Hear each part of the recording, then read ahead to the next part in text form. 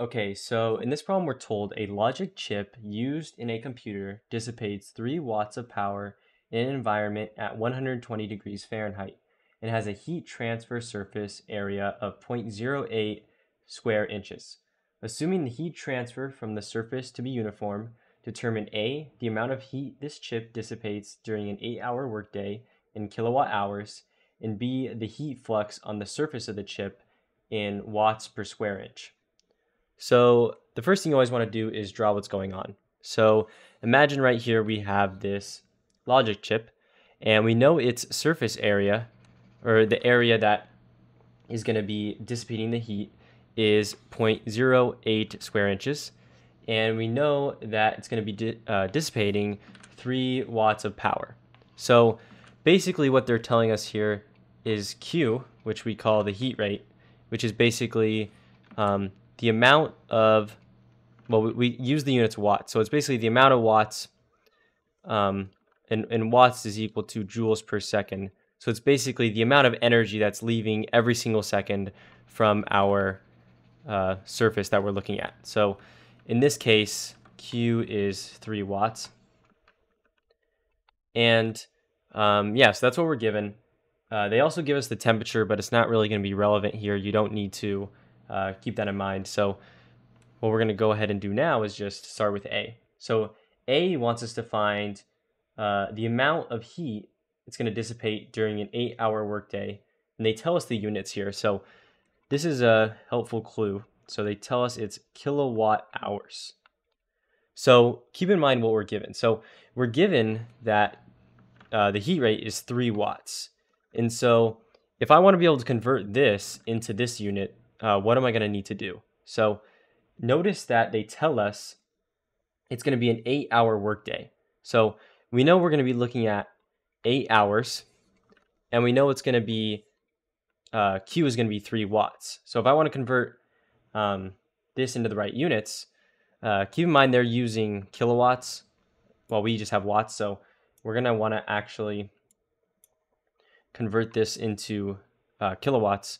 So 3 watts to convert, you want to just do multiply it by this right here. So 1 watt is the same as 10 to the minus 3 kilowatts. So it's basically just 3 times 10 to the minus 3 kilowatts. But we want kilowatt hours. So in order to do that, we basically can just multiply it by 8. So you're just going to have 24 times 10 to the minus 3. And see how that works. We're doing kilowatts times hours. So our units are kilowatt hours. Just like this. And so hopefully this makes sense. So we're doing 3 watts. And then it's going to be over a time span of 8 hours. So you just multiply it by 8. So this is your answer to A. Now let's move on to B. So let's go ahead and do B.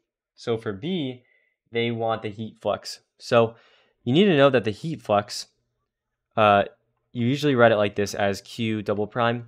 And the reason we do this is the prime, or each prime, basically indicates some level of a unit, like a distance. So Q prime would just be equal to Q over, in this case, whatever your units are. So in this case, we're dealing with inches.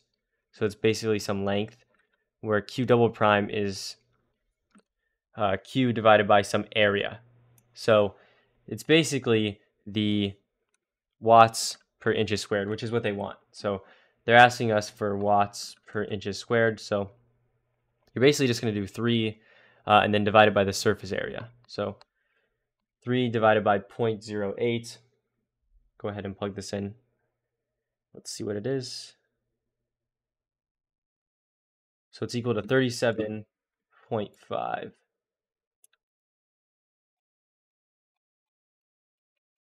me zoom in here. 37.5, and then the units are going to be watts per square inch.